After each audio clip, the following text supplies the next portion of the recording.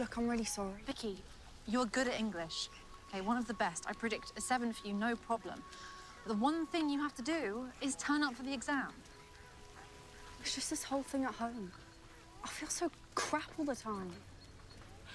I didn't go because I don't want to mess up. Okay. Can I tell you something you must keep to yourself? Yeah, no one listens to me anyway. Okay, well, I have an older sister, and I have always lived in her shadow. You know, she's got everything, she's achieved everything. My mum never fails to let me know it. But my granny gave me a really good bit of advice. She said, just keep putting one foot in front of the other, and in the end, it feels like walking. So, I've arranged for you to come in this Saturday and sit your English paper. Are you serious? You've done that for me? Of course. You mustn't discuss your paper with anyone else, understood? I will know if you've seen the questions before, okay? I'm weird like that. I absolutely swear. Cross my heart and hope to die. Don't go that far. Right, we should get you back. Come on, then.